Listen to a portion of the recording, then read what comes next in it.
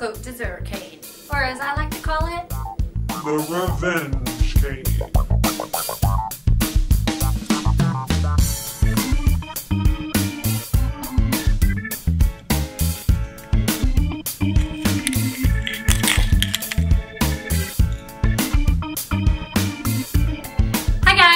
And welcome to my summer cane reviews. Today I'm going to be talking through my experiences, my thoughts, and even some suggestions I have for you on the Cote AZUR cane. Now I went ahead and bought two types. I bought the gouged so I could take it through my own systems, but I also bought the gouged, shaped, and profiled. First off, let's talk about the gouged, shaped, and profiled. The gouged, shaped, and profiled cane is going to come in at about $4.05 per piece plus the cost of shipping. This cane was of great interest to me because a couple of students that I had worked with at a guest clinic had this style of cane and I was not familiar with it. So immediately I wanted to know more about the sound and the colors they were getting with it, but also some of the best ways to scrape it. So let's first dig into the gouged, shaped, and profiled. This is going to fit the Rieger 2 shaper. It comes in with a gouge at about 130. The cane overall doesn't have a real spine to it. The profile that they're using doesn't take a lot out of the channels, so it's relatively thick in the back 2/3 of it, but it does have a bit of a crescent at the very front of the tip. For reeds that come in with an overall length of about 55 millimeters, the heart, the most important measurement for me, comes in at about 55 to 62.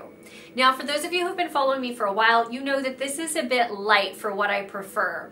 But if you leave the rails heavy on this, you can almost get away with it. Either that or I would consider shortening the overall reed by about 1 millimeter.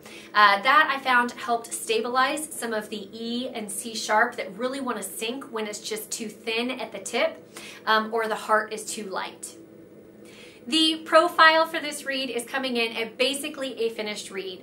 For the overall tip length of about 55 millimeters, the tip of the reed was coming in at about 39. The heart was coming in anywhere from about 55 to 62, and the back of the reed was coming in at about 92 to 96, but if you put the collar in, then it would be ever so slightly thicker. Now, for those of you who have been following me for a while, you know that this heart measurement is a little bit light for me, and that's why I'm saying the profile came in at a finished reed. When the heart is this light, I like to leave the rails a little bit heavier than normal. Also, I do minimal amount of work at the very tip, that crescent moon at the very edge of it, largely because once you start taking the rails down, and you take the tip down on a piece of cane that has a heart that is so light, it's going to become unstable. When it becomes unstable, then you have to look at clipping it and making a shorter reed, and then you start playing with the variable of dimensions, whereas the only variable I want to play with is the style of cane. So on this style of reed, I would go ahead and leave the tip heavier than normal. I would take it down just a little bit, but I would leave the rails heavier than normal as well. This is going to make for a little bit of a brighter sound, but the cane, because it is described as a medium dense kind of almost hard cane, it can stand up to that. I had experiences with some of the cane being harder and some of the cane being softer. About 1 out of every 3 pieces was soft, and then the other 2 were much harder and more dense. The gouged, shaped, and profiled cane, when I first clipped the tip on it, did play just a tiny bit flat. This, I think, is again because the heart is a little bit lighter than I would prefer.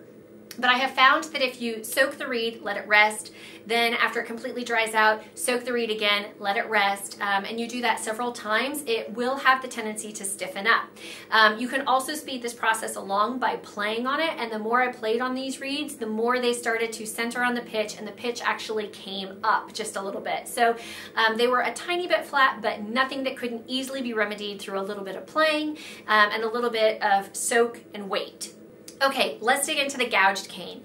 The gouged cane comes in at about $2.30 per piece, plus the cost of shipping. There was no hiding from the fact that this cane is variable. And when I mean variable, it is splotchy. About 2 out of every 3 pieces that I looked at had portions where the cane, especially where the blades were going to be, was splotchy.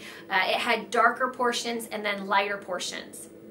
This is immediately a concern for me because oftentimes when you have a splotchy portion of the cane, it's inconsistent. So you'll have portions of the cane that are harder and portions of the cane that are softer.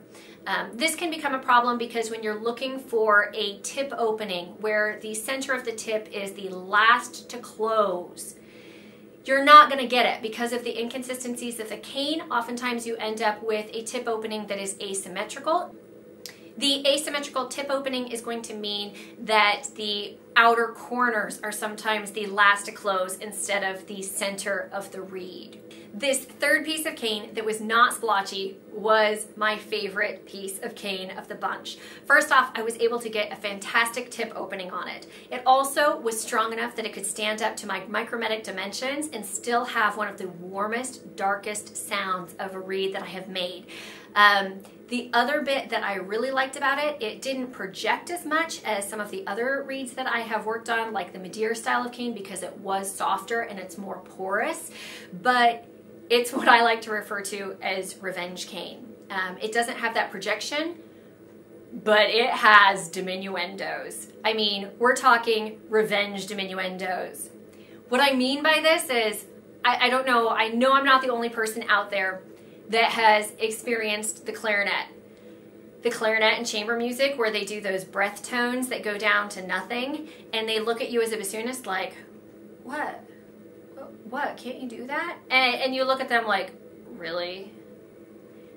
This cane will meet every clarinet player's breath tones and still be able to beat them at it. Similarly, I would use this for second bassoon playing. For pieces like Brahms' Requiem, when you have those pianissimo entrances in the low register and you want to guarantee that you're going to have the response that's there and it's going to have the tone color and the vitality, but you don't want to worry about whether or not your reed is going to have a kickstart, a little accent at the front of the note, even though it's in the low register of the bassoon, which is going to want to run sharp and is not going to want to respond at the start. This reed will do it. So in my opinion, I will probably buy this cane and throw out the pieces that have the splotchy portions just to get to some of that softer, more porous cane for pieces where I'm not looking for a lot of projection, but I'm looking for the ultimate diminuendos and response in quiet passages because it had it every single time. Okay, let's talk about suggestions for this style of cane. Because it is softer and more porous, hand gouge. In fact, I would hand gouge more than I normally would if you buy just the gouge style of cane. If you're buying the gouge shaped and profiled style of cane, just a minimal amount of hand gouging, largely because the profile is already so thin. Overall, because it's so porous and it is a little bit softer on those pieces that aren't splotchy, I like to take this cane down with sandpaper. I find that it does an easier job of dealing with the pores inside the cane. They look like little holes or air pockets. Usually you can see the fibers run up and down the side of the reed and on the top of it as you're scraping it down. And I like to keep those fibers running just parallel the whole way down the reed. In this case, with all of the little porous sections, you'll see those little holes that are in it, and it's very easy to catch those and tear. So I really like using sandpaper on a type of cane that's this porous. Because it's so thin, I like to make sure that I leave just a little bit heavier in the outer triangles at the tip, largely because I want to make sure that even though it's soft, I don't lose the stability of E and C sharp. And my final suggestion is those pieces that are splotchy, that create an uneven tip opening, just let them go. They're not going to be the reed that you want them to be. They are a harder style of cane, but they're just not going to have the best reed capabilities, and they're not going to have the diminuendos, which I absolutely love in the softer style of cane. Okay guys, I hope you have enjoyed another trip to my reed desk and my experiences and my thoughts and some of my suggestions that I have for working with this style of cane. I am relatively new to Cote d'Azur, so if you have your own experiences that you have from working with it, I would love to hear about it in the comments. If you liked this video, be sure to give it a thumbs up, and if you don't want to miss any of my future videos with my thoughts or suggestions on any of the different types of cane that I'll be trying this summer, be sure to click that subscribe button, and I will see you guys next time. Bye! The first type of cane I'm going to be taking you through is the Madeira style of cane. Now I chose to go after the Madeira first because there are so many of you that are following me on Instagram, and I'm following you back just so I can get a sneak peek at your reed desk. And you're trying the Madeira cane, and many of you are liking it. So